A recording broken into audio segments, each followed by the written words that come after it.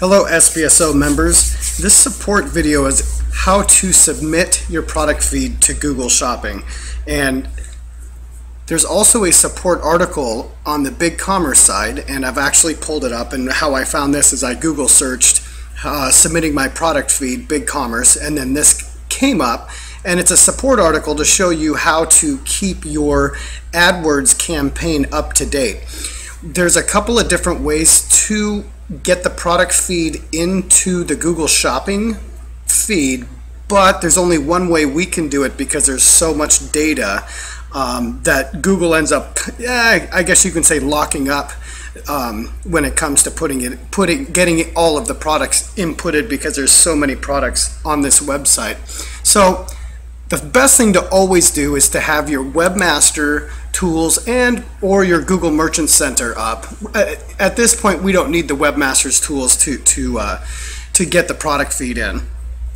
So if you Google search Google Merchant Center, then you'll be able to pull up your account, and this is your Merchant Center. This is where we actually input the data feeds.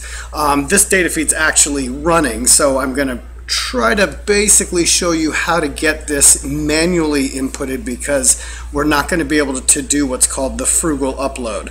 So if you actually look at the support article, it'll show you the step-by-step directions on how to export your products into the feed. So if you're on the back end, and this is a test site, if you're on the back end of your website, which I'm sure all of you know how to go on the back end, if you click on marketing and then you scroll down to Google Shopping feed,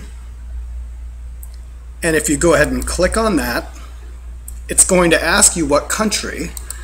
Obviously we're going to click the United States, and then there's two different ways to do it. This way is the one that tends to lock up, and this is the one that works every single time. So I've already actually exported these products, so I'm actually going to close this out because this takes about 10 minutes to do. And once it's done being exported, it will basically ask you to download it.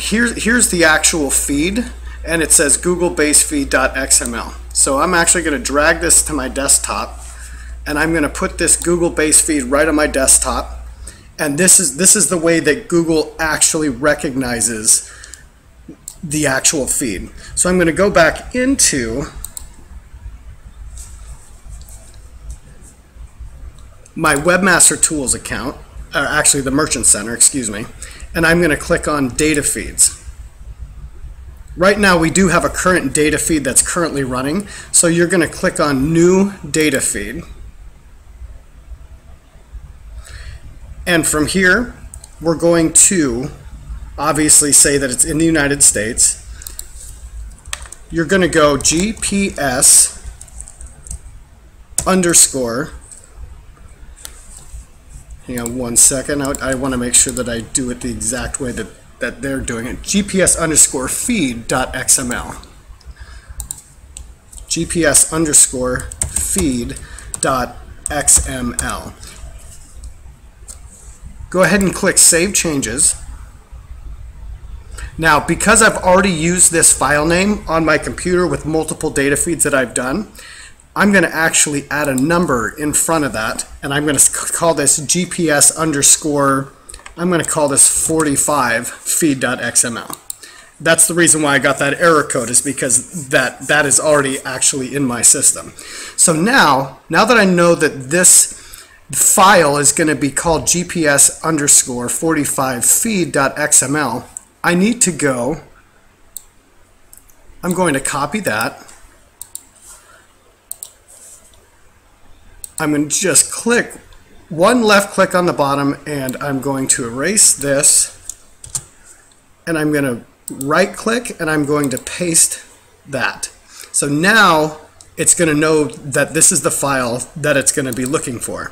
So I'm going to go back into the data feed, and I'm going to create a schedule. And we are not going to create a schedule. We're going to do the manual upload. The schedule is what actually gets locked up. So we're going to actually create a manual upload.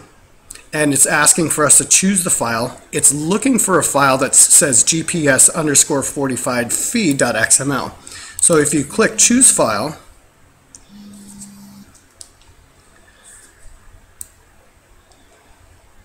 then from here we're going to actually go to our desktop and we're going to find the file that says GPS_feed.xml. We're going to open that file. Now notice here this doesn't happen every single time, but you always have to kind of watch out for this, and I'm actually glad it happened this time so I don't have to make another support video on it. It's looking for, right now, it's looking for GPS_45.xml.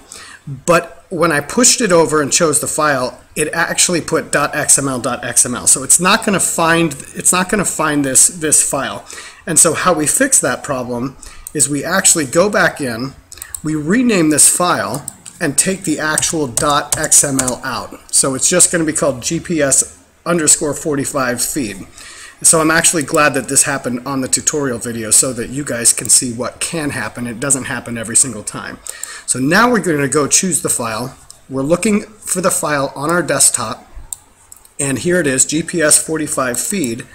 When I push that over, now you can see there's only one .xml on there.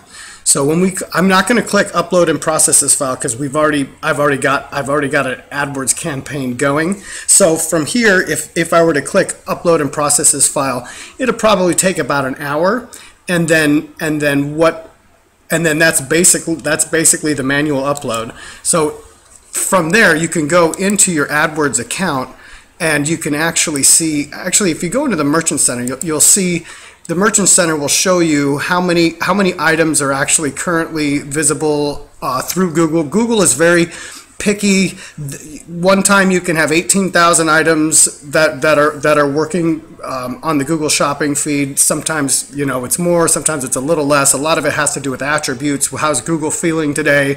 That type of situation. But that's basically how you. That's basically how you get that done.